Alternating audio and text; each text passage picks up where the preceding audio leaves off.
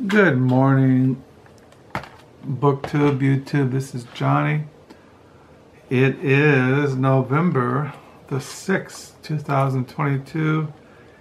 It is 9:31 in the morning here in West Michigan. It is a Sunday morning. And it's a new week. Thought I'd make a video since I'm sitting here by myself. My wife went to work. Not to work. My wife has been retired for a couple of years. She was a professional nurse for 45 years. No, she went to church. She has to set up for coffee before a Sunday school. So I'm sitting here, as my habit is, writing in my diary, for my paper diary for 2022. I'm on page 1046.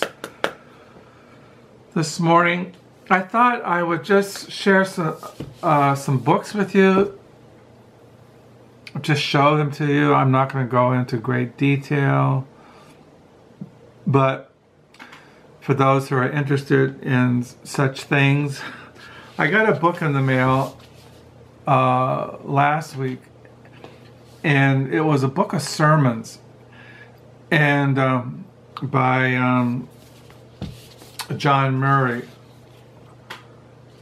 This is called Old Death, Where Is Thy Sting? Collected Sermons. I didn't know. Well, what got my attention on this book was that it said that these were sermons on the epistle to the Romans. And when I was in Bible college, I took a class on the Epistle of Romans in the New Testament. Let me get something here. So I thought, well, I didn't know that there were sermons by John Murray on Romans. I thought I had everything by John Murray.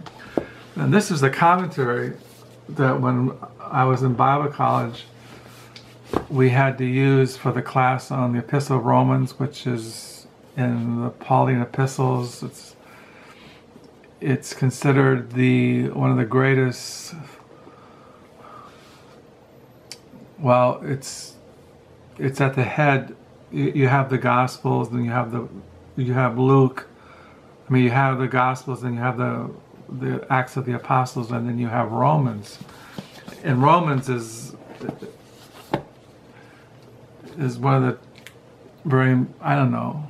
All Scripture is inspired and infallible, but Romans is a favorite letter by all Christians, especially during the Reformation, the doctrine of justification by faith, and so it's very, very familiar to Christians and to ministers. So I knew that I had John Murray's a commentary on Romans, but I didn't know that there were sermons that he did on Romans. So I went to the Westminster Theological Seminary bookstore and I ordered this, and I've been reading it. Like it says in Romans chapter 1, the very famous verses, "For I am not ashamed of the gospel of Christ, for it is the power of God to salvation for everyone who believes, for the Jew first and also for the Greek. For in it the righteousness of God is revealed from faith to faith, as written, the just shall live by faith." And that's the first sermon in this book. Dr. John Murray preaches on that text, Romans 1:16 to 17. Now, John Murray was, I know, I could spend a whole hour explaining you the life of John Murray. John Murray was a minister in the Orthodox Presbyterian Church. He helped start back in the 30s Westminster Theological Seminary. He was from Scotland. He first went to Princeton in New Jersey, and then when Princeton became liberal, people left, faculty members, and they started Westminster Theological Seminary in Philadelphia, Pennsylvania. and he was the professor of systematic theology for many years. And he wrote books. And I thought I'd just show you the books. Now, when I was in Bible college, I bought from a fellow who was selling books the collected writings of John Murray, which is published by the Banner of Truth. This is Collected Writings, John Murray, Volume 1, The Claims of Truth. And this was first published, the My set was published in 1976. And then you have Volume 2, Systematic Theology, The Collected Writings of John Murray. Now, I've been reading John Murray at least 45 years. This is Collected Writings of John Murray, Life, Sermons and Reviews, Volume 3. And then you have Collected Writings of John Murray, Studies in Theology. And I've read these when I was in Bible college and seminary. This was required reading. I mean, you just read them. I mean, you can read these for devotions. That's the reason why I show these books. They're not only for academics or teaching elders or ruling elders, but just for Christians. As I've mentioned in my videos over the years, one of the goals or the purpose of this channel and BookTube was to show you good Christian literature, things that you can buy and add to your library. And you can't go wrong buying the collected writings of John Murray, and you can learn a lot from him. And they're not hard to read. I mean, especially if you're a minister or a serious Christian, you should read John Murray. He also, one of the first books I read when I first came into the Reformed faith that I was shown back in 1975 was Redemption, Accomplished and Applied by John Murray. And this book really opened my eyes up to, you have redemption, the death of Christ. It was accomplished on the cross, but not only was it accomplished, but it is applied by the Holy Spirit. And like it says here, so this is really really important to understand the work of Christ on the cross and the work of redemption and how it's accomplished, and then how it's applied to the hearts of sinners by the operation and work of the Holy Spirit. Like it says here, Part 1, necessity of the atonement. 2, the nature of the atonement. 3, the perfection of the atonement. 4, the extent of the atonement. Conclusion. Part 2, redemption applied. The order of application, effectual calling, regeneration, faith and repentance, justification. Chapter 6, adoption. 7, Chapter 7, sanctification. 8, perseverance, union with Christ. Chapter 9, and glorification. Chapter 10. And so this is really a good little book to read if you want to understand the work of redemption, accomplished and applied.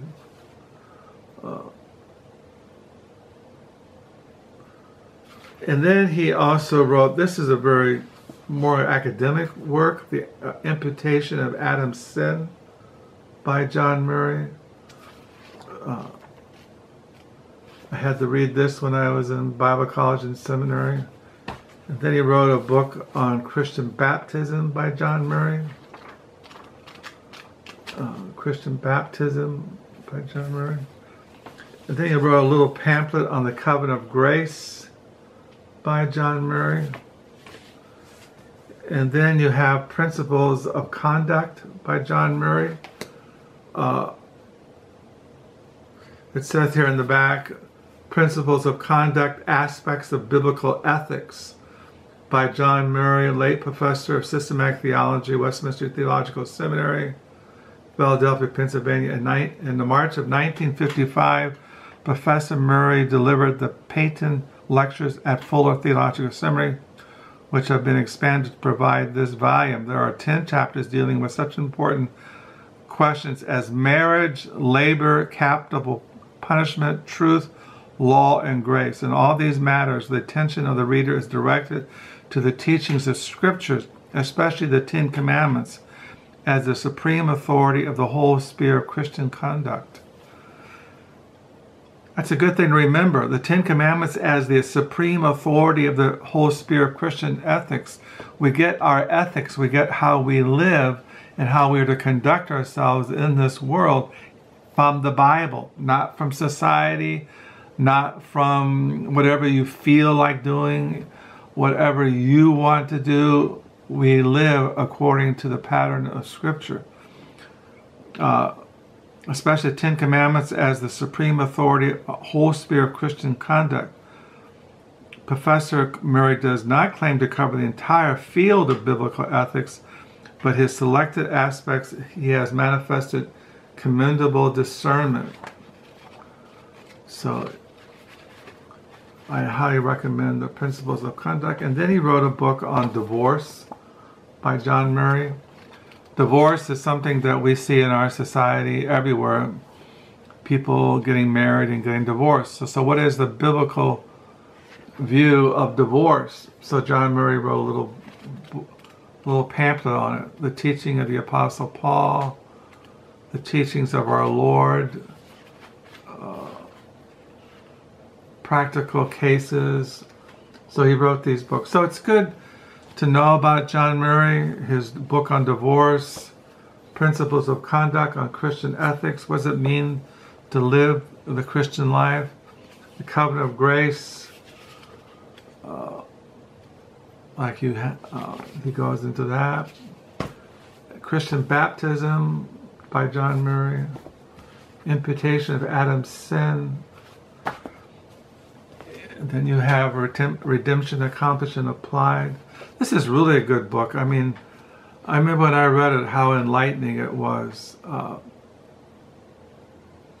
It's just a gem of a little book. And then, can't go wrong in his collected writings. If you want a good overview of Christian systematics and just all kinds of things. There are sermons in here too. Like he has the moral law and like it says here, claims of truth. Volume 1, for example, the moral law and the fourth commandment. The Sabbath institution, the pattern of the Lord's Day. The church, its identity, function, and resources. He has a thing on the Reformation, historical study of the Reformation, the creedal basis of the union in the church. There's all kinds of interesting things. You have volume 3, life, sermons, and reviews.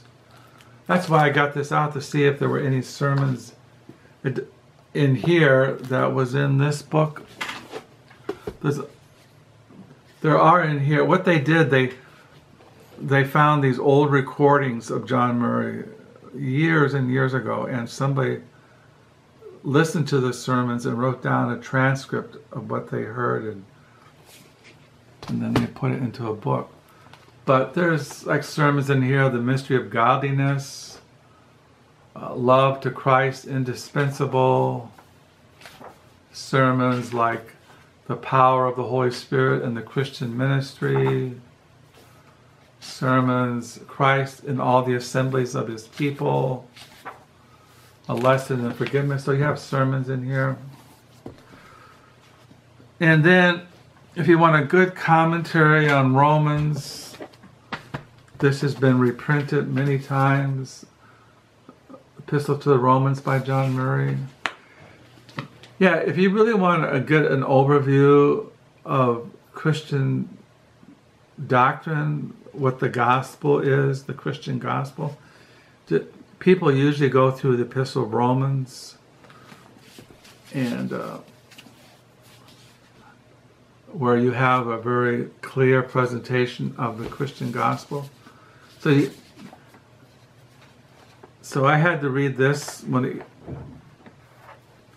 my edition came out in 1968. Mine did.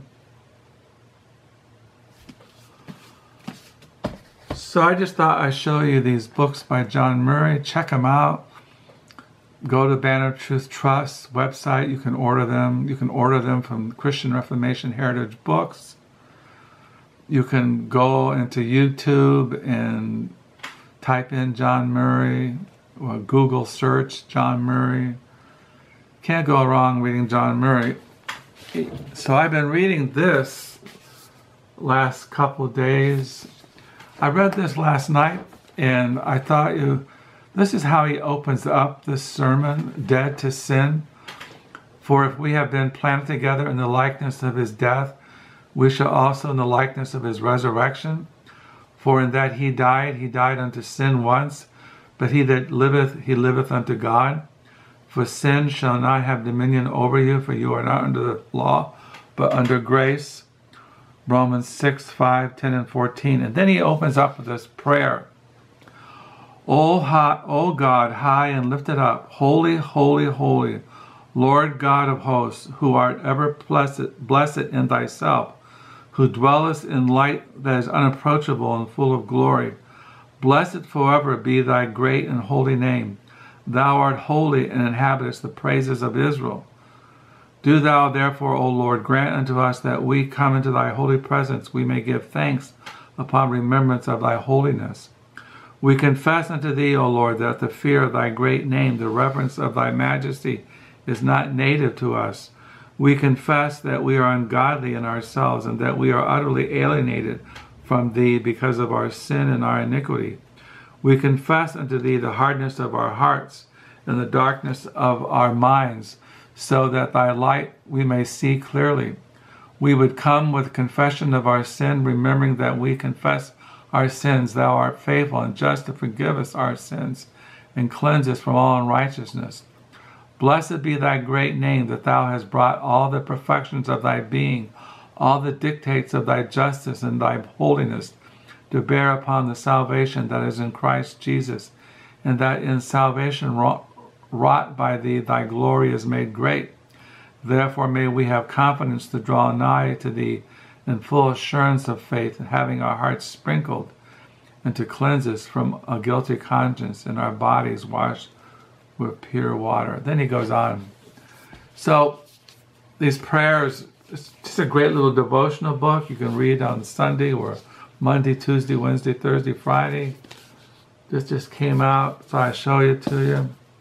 So yeah, check out the writings of John Murray. He was a great man of God. You can learn a lot from him. I've learned a lot over the years from reading him. And so I just thought I'd share that with you. I hope you have a good new week and a good reading week. Thank you for your comments. Thank you for subscribing. And until next time, bye.